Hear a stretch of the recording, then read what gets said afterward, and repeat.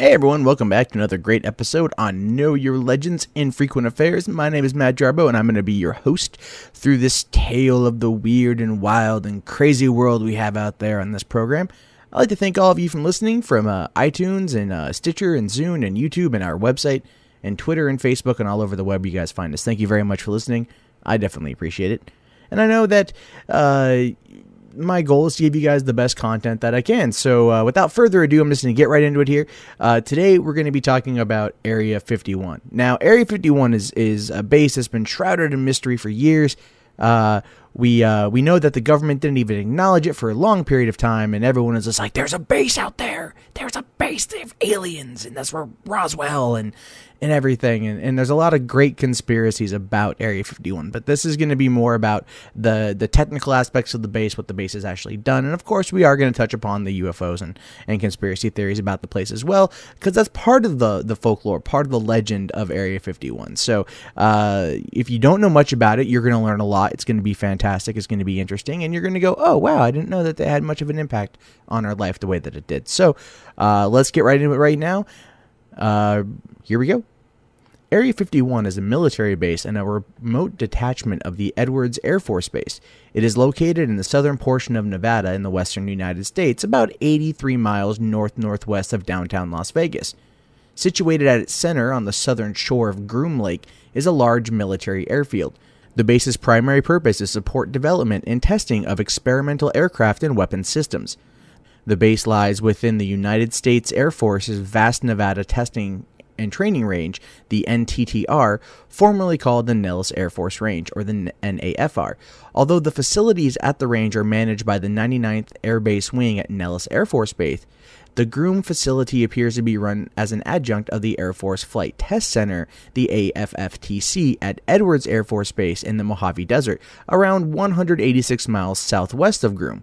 And as such, the base is known as Air Force Flight Test Center Detachment 3. Though the name Area 51 is used in official CIA documentation, other names used for the facility include Dreamland, Paradise Ranch, Home Base, Watertown Strip, Groom Lake, and most recently, Homey Airport. The area is part of the Nellis Military Operations Area, and the restricted airspace around the field is referred to as R-4808N, known as the military pilots in the area as the box or the container. The facility is not a conventional airbase, as frontline operational units are not normally deployed there. It instead appears to be used for highly classified military/defense special access programs, or SAPs, which are unacknowledged publicly by the government, military personnel, and defense contractors. Its mission may be to support the development, testing, and training phases for new aircraft, weapons, systems, or research projects. Once these projects have been approved by the United States Air Force or other agencies such as the CIA and are ready to be announced to the public, operations of the aircraft are then moved to a normal Air Force base. The intense secrecy surrounding the base, the very existence of which the U.S. government did not even acknowledge until July 14, 2003, has made it the frequent subject of conspiracy theories and a central component to the unidentified flying object or UFO folklore. U.S. government's positions on Area 51. The federal government explicitly concedes in various court filings and government directives that the USAF has an operating location near Groom Lake, but does not provide any further information. Unlike much of Nellis Range, the area surrounding the lake is permanently off limits to both civilian and normal military air traffic. Radar stations protect the area, and unauthorized personnel are quickly expelled. Even military pilots training in the NAFR risk disciplinary action if they stray into the exclusionary box surrounding Groom's airspace. Perimeter security is provided by uniformed private security guards working for EG&G security subcontractor Wackenhut, who patrol in Humvees, SUVs, and pickup trucks. The guards are armed with M16s, but no violent encounters with Area 51 observers have been reported. Instead, the guards generally follow visitors near the perimeter and radio the Lincoln County Sheriff. Deadly force is authorized if violators who attempt to breach the secured area fail to heed warnings to halt. Fines around $600 seem to be the normal course of action, although some visitors and journalists report receiving follow-up visits from FBI agents. Some observers have been detained on public land for pointing camera equipment at the base. Surveillance is supplemented using buried motion sensors. The base does not appear on any public U.S. government maps. The USGS topographic map for the area only shows the long-discussed Groom Mine. A civil aviation chart published by the Nevada Department of Transportation shows a large restricted area, but defines it as part of the Nellis restricted airspace. The official aeronautical navigation charts for the area show Groom Lake but omit the airport facilities. Similarly, the National Atlas page showing federal lands in Nevada does not distinguish between Groom Block and other parts of the Nellis Range. Although officially declassified, the original film taken by U.S. Corona spy satellite in the 1960s has been altered prior to declassification. In answer to Freedom of Information queries, the government responds that these exposures, which map to Groom in the entire NAFR, appear to have been destroyed. Terra satellite images, which were publicly available, were removed from web servers including Microsoft Terra Server USA in 2004 and from the monochrome 1 and from the monochrome 1 and resolution USGS data dump made pay. NASA Landsat 7 images are still available. These are used in NASA World Wind. Higher resolution and more recent images from other satellite imagery providers, including Russian providers and the Iconos, are commercially available. These show in considerable detail the runway marking, base facilities, aircraft, and vehicles. Although federal property within the base is exempt from state and local taxes, facilities owned by private contractors are not. Area 51 researcher Glenn Campbell claimed in 1994 that the base only declares a taxable value of $2 million to the Lincoln County tax assessor, who was unable to enter the area to perform an assessment. When documents that mention the NTS and operations at Groom are declassified, mentions of Area 51 and Groom Lake are routinely redacted. One notable exception is a 1967 memo from CIA Director Richard Helms regarding the deployment of 3 Oxcart aircraft from Groom to Kadena Air Base to perform reconnaissance over North Vietnam. Although most mentions of Oxcart's home base are redacted in the document, as is a map showing the aircraft's route from there to Okinawa, the redactor appears to have missed one mention. Page 15, Section 2, Number 2 ends, 3 Oxcart aircraft and the Although most mentions of Oxcart's home base are redacted in this document, as is the map showing the aircraft's route from there to Okinawa, the redactor appears to have missed one mention. Page 15, Section Number 2 ends, 3 Oxcart aircraft and the necessary task force personnel will be deployed from Area 51 to Kadena. Facilities. Soviet spy satellites obtained photographs of Groom Lake area during the height of the Cold War, and later civilian satellites have produced detailed images of the base and its surroundings. Aerial imagery shows the airfield of Area 51 having 7 runways, including one that now appears to be closed. The closed runway, 14R-32L, is also by far the longest, with a total length of approximately 23,000 feet, not including a stopway. The other runways are 2 asphalt runways. In December 2007, airline pilots noticed that the base had appeared in their aircraft navigation systems listed as Homey Airport. The inadvertent release of the airport data led to advice by the Aircraft Owners and Pilots Association that student pilots should be warned about KXTA and not consider it a waypoint or destination for flight, even though it now appears in public navigation databases. Road access to the facility is with the Nevada State Route 375, where an access road connects to the public highway system. The security gate and parking facility is about 10 miles southwest of the road turnoff. The gate is approximately 25 miles from the main support base along a winding road. The support base has a series of what appears to be supply warehouses, dormitories, a fire station, some water towers, and a number of support buildings that are common on military bases. A very tall tower, perhaps used as the aircraft control tower, is also available. Open storage warehouses and what appears to be a reclamation yard is also visible. Recreation facilities include baseball diamonds and tennis courts. Several large satellite dishes, presumably for communications, are also visible. A large number of white-painted, presumably government vehicles, are visible in parking lots, mostly being pickup trucks, SUVs, and vans. Several Boeing 737 aircraft are parked on an open ramp, presumably for transportation of workers to its base. One military aircraft, appearing to be a black-painted F-16, is parked on another ramp. The black paint is commonly used by the Air Force for aircraft engaged in night operations. Several black painted helicopters are also parked on an open map. The base also has a large number of hangars, more than what is commonly found at a normal Air Force base, presumably to ensure operational aircraft are kept out of the view of orbiting reconnaissance satellites as well as the intense desert heat. Approximately 15.5 miles north-northeast of the base on a peak known as Baldy Mountain are a series of radars. At approximately 9,400 feet elevation, the types of radars at the site is unknown, although they may be the ARSR-4 Air Route Surveillance Radar, which is used by the Air Force and the FAA Joint Surveillance System throughout the United States. Another series of radar dishes of a different type are located on a ridge just to the north of Groom Lake. All of the radar sites appear to be automated and unattended. Approximately 85 miles to the northeast of the Area 51 airfield is an airstrip aligned 03/21 that is parallel to Route 6. This airfield is known as the Base Camp Airfield. There is no sign at the facility except U.S. government and to keep out. It is alleged that the facility is operated by a civilian government contractor personnel on behalf of the Airport Flight Test Center at Edwards AFB. It may be an auxiliary airfield for the Groom Lake Airfield.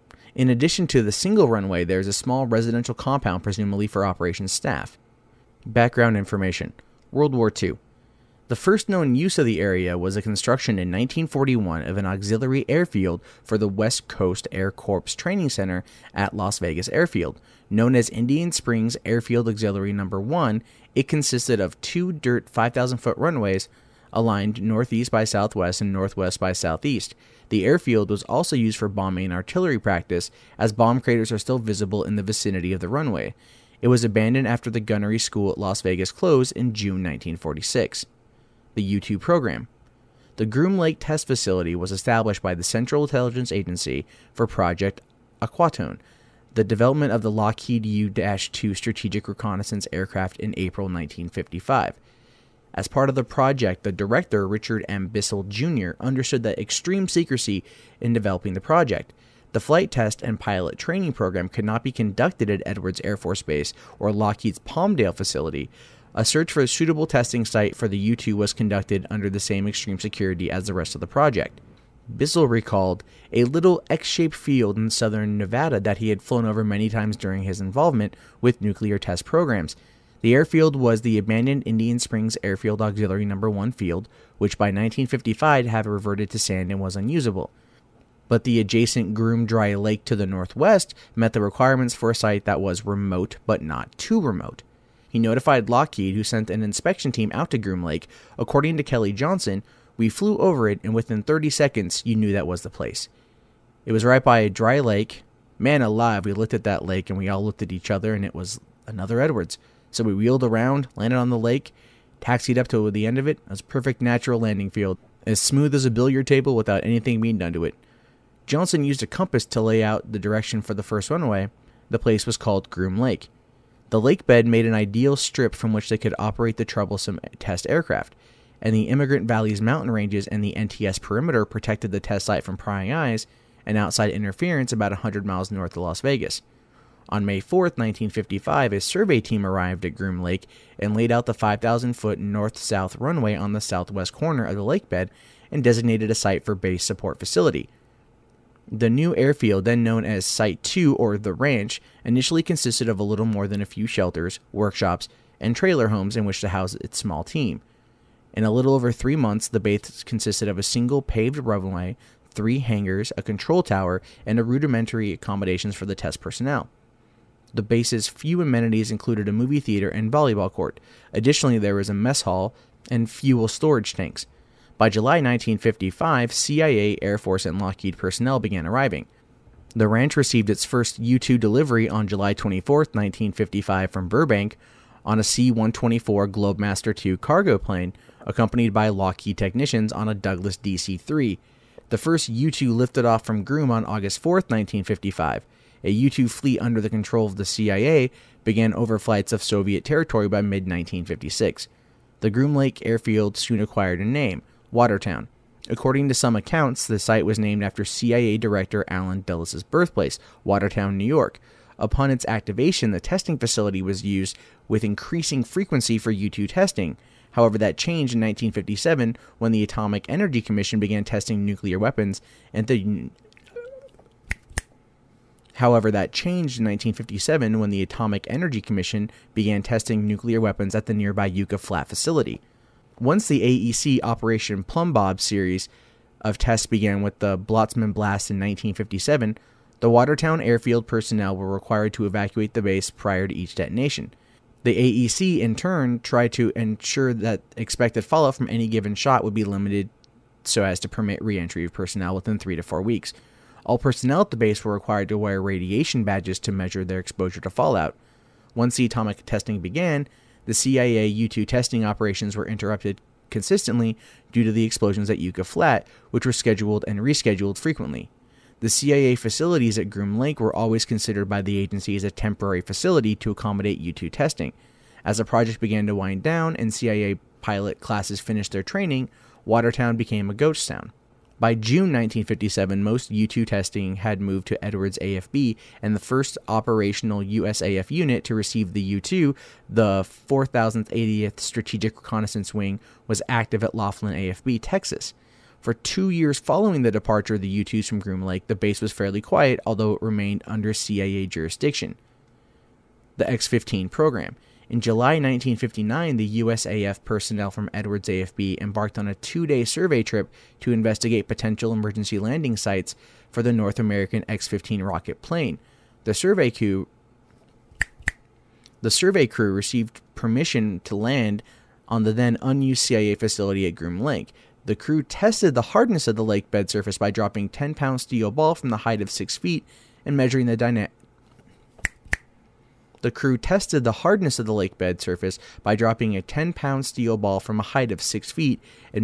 diameter of the resulting imprint. The result was that Groom Lake surface was considered excellent for emergency use. In September 1960, NASA and Air Force Flight Test Center personnel at Edwards reviewed the results of the survey trip to Groom Lake, as well as other visits by the survey crew. The use of Groom Lake meant reduction in support requirements, as there were an airfield with emergency equipment and personnel at the site. Ultimately, they agreed to remove Groom from consideration as an emergency landing site due to difficulty obtaining clearance to the area. The Oxcart program. Even before U-2 development was complete, Lockheed began work on its successor as part of the CIA's Oxcart project, involving the A-2, a Mach 3 high-altitude reconnaissance aircraft, a later variant of what became the famed USAF SR-71 Blackbird. As with the previous U-2 program, security requirements of the Oxcart project necessitated an obscure, secret location for A-12 testing. Despite the success of the U-2 flight tests and the Oxcart mock-up radar tests, Groom Lake was not initially considered. It was a Wild West outpost with primitive facilities for only 150 people. The A-12 test program would require more than 10 times that number. Groom Lake's 5,000-foot asphalt runway was both too short and unable to support the weight of the Oxcart. The fuel supply, hangar space, and shop space were all inadequate. 10 Air Force bases programmed for closure were considered, but all were rejected. The site had to be away from any cities and military or civilian airways to prevent sightings. It also had to have good weather, the necessary housing and fuel supplies, and an 8,500-foot runway. None of the Air Force bases met the security requirements, although for a time, Edwards Air Force Base was considered. In the end, Groom Lake was the only possibility. However, its short runway, austere facilities, and other shortcomings meant a major overhaul was necessary prior for Oxcart A-12 testing could commence. Groom Lake had also by this time received an official name. The Nevada nuclear test site was divided into several numbered areas. To blend in, Groom Lake became Area 51. This aircraft flight characteristics and maintenance requirements forced a massive expansion of facilities and runways at Groom Lake.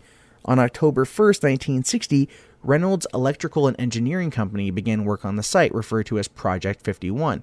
Workers engaged in double-shift construction schedules for the next 4 years to overhaul and upgrade base facilities, and also expand the existing runway to 8,500 feet, as well as harden the existing runway to support the heavier A-12. In addition, a new 10,000-foot runway was constructed diagonally across the southwest corner of the lake bed. An Archimedes curve approximately 2 miles across was marked on the dry lake so that an A-12 pilot approaching the end of an overturn could abort to the playa instead of plunging the aircraft into the sagebrush. Area 51 pilots called it the Hook. For crosswind landings, 2 unpaved airstrips were marked on the dry lake bed. By August 1961, construction of the essential facilities were completed. The United States Navy supplied 3 surplus hangars which were erected on the base's north side. They were designated as hangars 4, 5, and 6. A 4th, Hangar 7, was new construction. The original A-12 hangars were converted to maintenance and machine shops.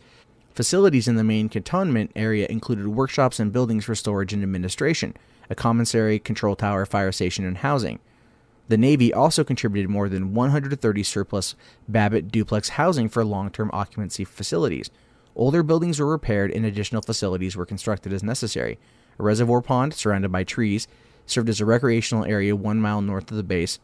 Other recreational facilities included a gymnasium, movie theater, and baseball diamond. A permanent aircraft fuel tank farm was constructed in early 1962 for special JP fuel required by the A-12. 7 tanks were constructed with a total capacity of 1,320,000 gallons. Preparations began for the arrival of the ox cart.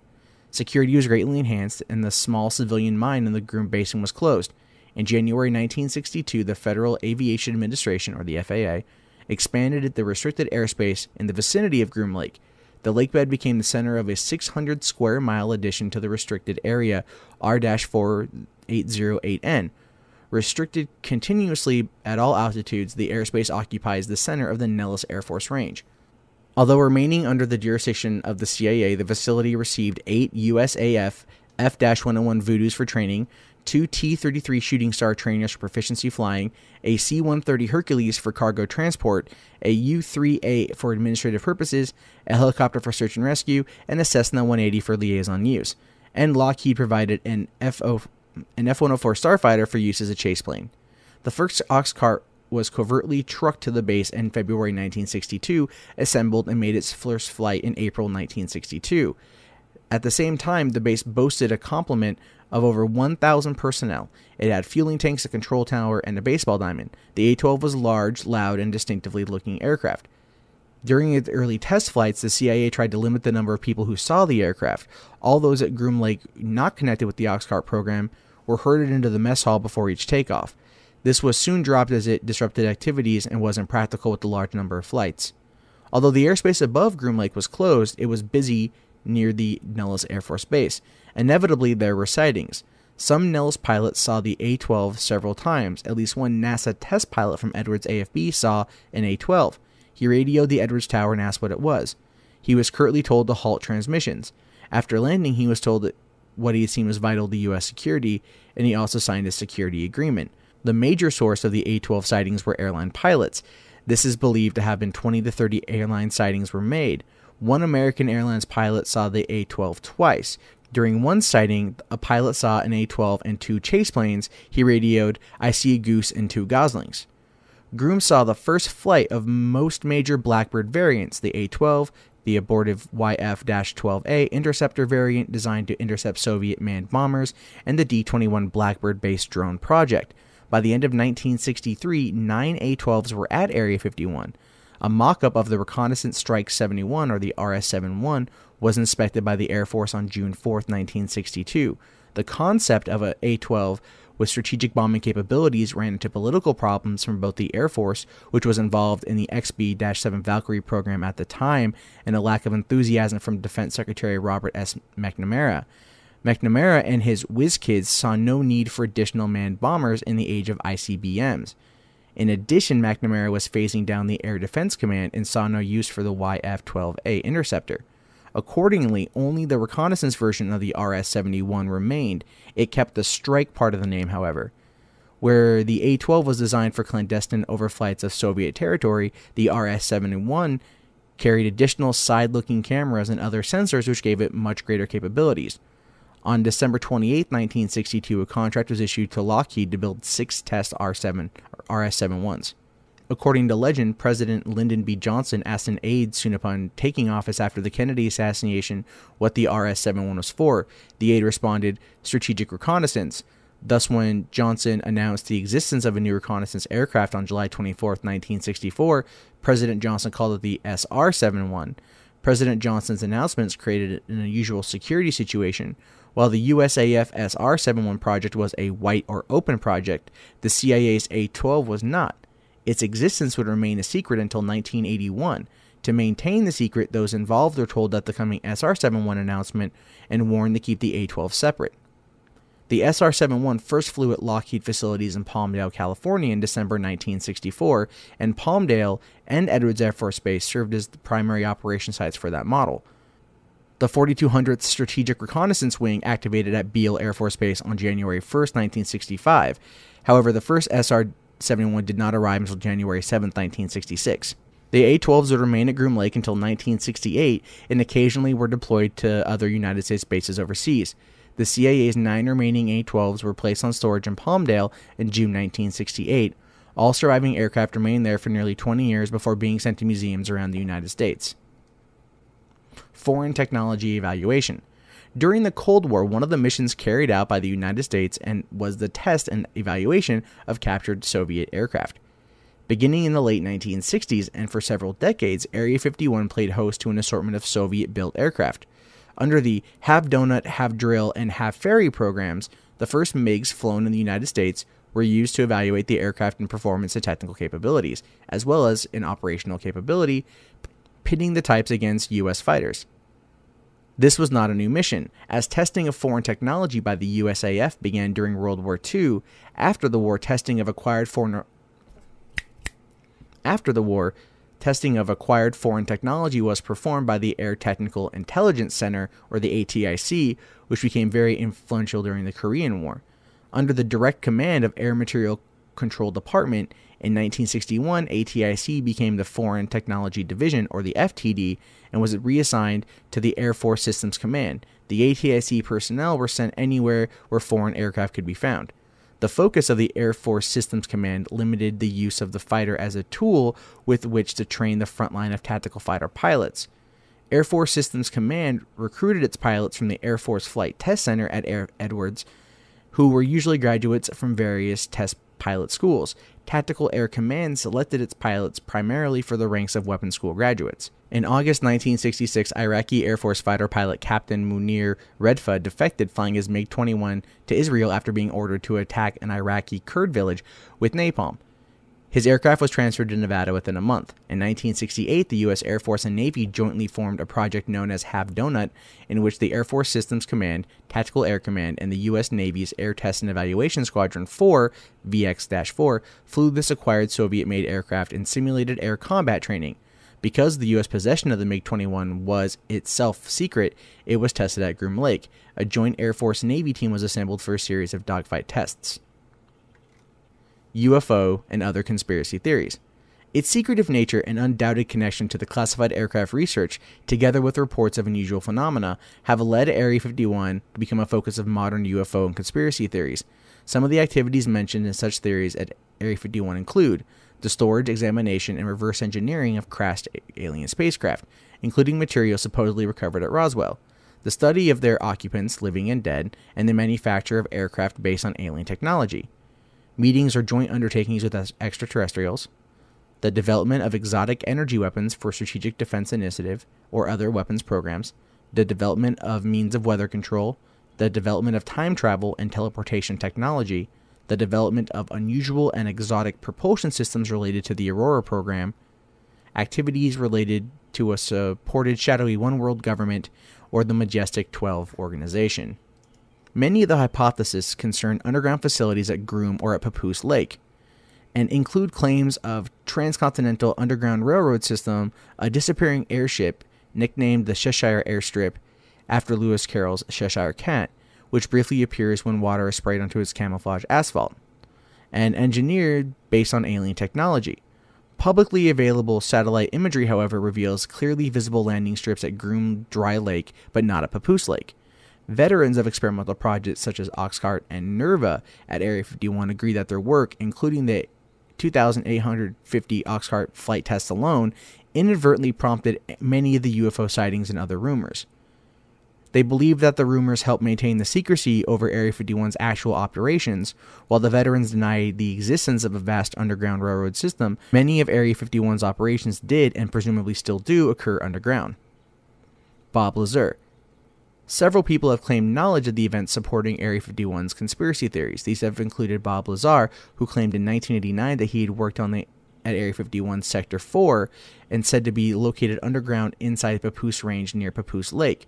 Lazar has stated he was contracted to work with alien spacecraft that the U.S. government had in its possession. Bruce Burgess.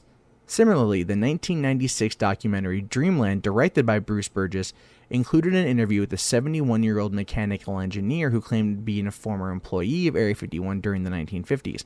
His claims included that he had worked on a flying disc simulator, which had been based on a disc originating from a crashed extraterrestrial craft and was used to train U.S. pilots. He also claimed to have worked with extraterrestrial being named J-Rod and described as a telepathic translator. Dan Bursch. In 2004, Dan Bursch, a pseudonym of Dan Crane, claimed to have worked on cloning alien viruses at Area 51, also alongside the alien named J-Rod. Bursch's scholarly credentials are the subject of much debate, as he was apparently working as a Las Vegas parole officer in 1989 while also earning a PhD at SUNY. Okay, so Area 51, lots of stuff. We know that it was a military testing ground. We know that they created the stealth bomber there, that they tested all these planes there, stuff that we know today happened after the Cold War, after World War II. You know, when stealing secrets wasn't something you hack on the internet, when it was something you actually have to send satellite planes over and get the stuff that way.